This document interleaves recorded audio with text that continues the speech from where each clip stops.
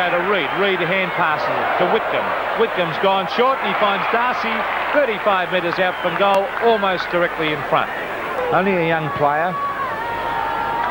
Maybe this will be the first goal of the match. Let's see what he does with this one. It's a high drop putt. The goal umpire doesn't move at all. First goal of the match, and the Cats hit the front. Pass here, but he kicks high up towards the forward line. Up they go. The high flyers are there.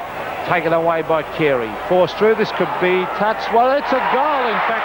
Kicked off the ground by Malcolm Reed. And the Cats are right.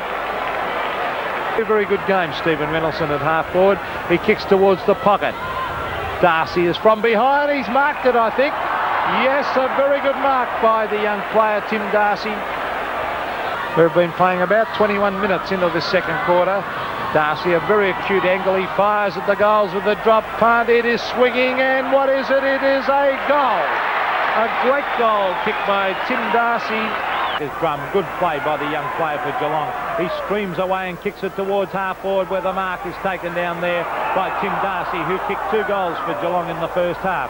Now, Big Mossop is down there against Andrews. He should get it down there quickly. It's a long raking torpedo. This could be a goal. I think it is.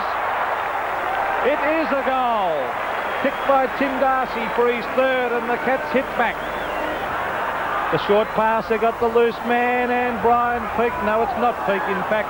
Marking the ball at half forward, it could be Tim Darcy again, I think.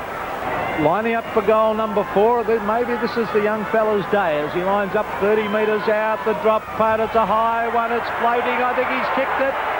He has 4 goals to Tim Darcy. A great effort by the young bloke.